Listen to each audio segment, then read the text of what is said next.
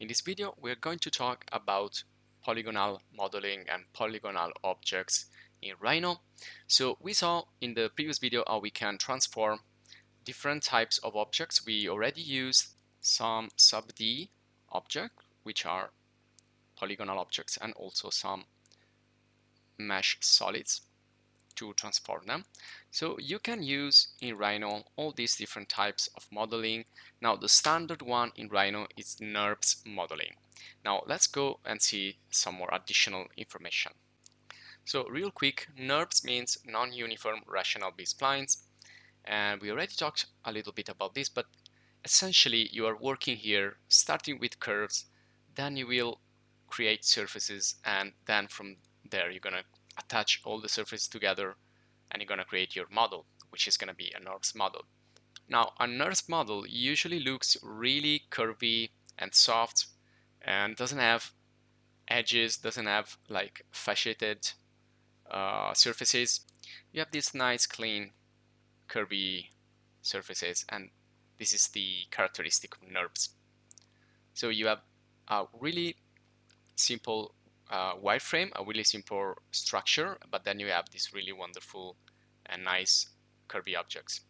Now in the polygonal model, everything is based on the polygon. So the polygon could be a triangle, could be four-sided, five-sided, depends on what you need to do, but mostly you will find four-sided and triangles. And you can see that when you create a polygonal model, unless you increase the number of polygons a lot, you're gonna see these faces. So your model is gonna look really faceted and like subdivided. You will see all these faces. Unless you smooth everything out with a smooth effect. Now remember that the smooth is just an effect. Now what you have is always faces. You have a structure composed of many polygons or faces. Now when you have polygons and faces, you have a mesh object. And in reality, when, for example, we want to print something in 3D, we're going to use polygons. We're not going to use NURBS. NURBS are always converted into polygons if you want to print 3D, but also if you want to export, for example, let's say for a video game or for a 3D real-time application or for CAD or BIM or many other software out there like 3D Studio Max, Cinema 4D, Maya, Revit, and so on. They all work with polygons, they all work with mesh objects. So yes, we can do really wonderful and nice and clean objects in RHINO, but in the end we will have to export them and convert these into polygons. So when you convert or when you create a polygon model, you have to choose the number of polygons. So you have two main categories basically. One is called low poly, the other one is called high poly, but you can also of course have like extra poly or super poly. It depends on how many details you want to add to your model. Now usually low poly is used, for example, for video games or for real-time rendering, something that cannot be too slow. So when you create really complex models, those tend to slow down the scene when you want to play it in real time. Think about the frame per second and the video games, you know, that's the same logic. So you usually use low poly when you have to go into another application. Just look at Blender and Maya, Cinema 4D, and so on. Now you can see the edges here. You can see the faces real clear when you use low poly, but when you apply a material, textures, that's gonna be a little bit masked. It's gonna be a little bit covered. So you have a really low poly object there, but with a nice texture and like nice unwrapping, you will have a nice model as well. So you can also use a software called Armor Paint, which is software to create really nice textures, and you will find the course and how to install it and use it in the channel. I definitely suggest you give that a look. Now you can see that we are talking about really complex models here, and this is the high poly models that are usually used in movies or TV series, or when a certain model cinematics when a certain model needs to be really realistic and it has to have a lot of details like wrinkles, hairs, and so on. Well, you will find a lot of examples on the web, and here you can also give a look to another software called Zbrush, which is pretty popular, and that's called not modeling but sculpting. So it's like the next step into 3D modeling.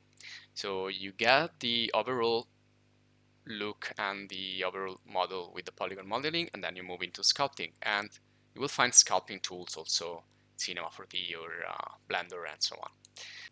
So let's create a new file here. I'm going to call this lesson 13, and I will go directly here into the mesh toolbar. So here we find all the mesh tools, and right here we find the primitives.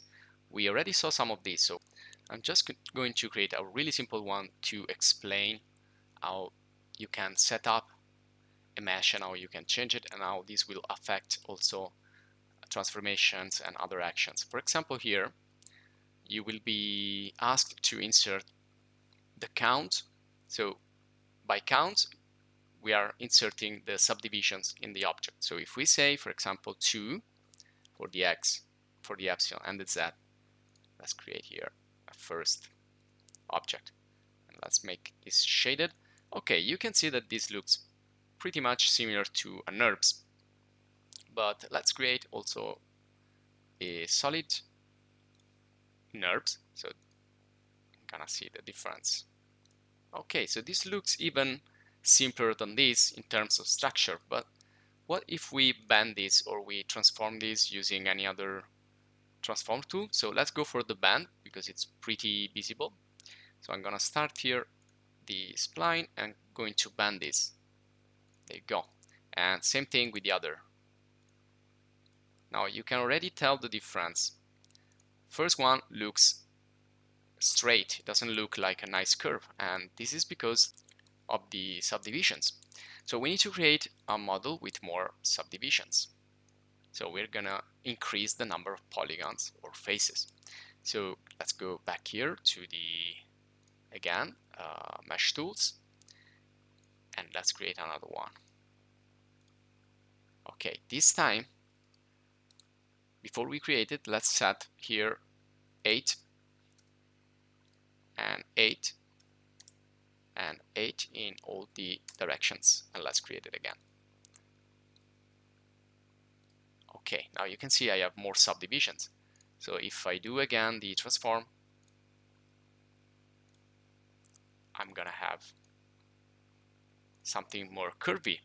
But if you see here the NURBS, and if you compare it with the polygon model with a lot of subdivisions, you can still see here that it looks edgy. You can see the edges here. Here, everything is smooth. Now I want to create a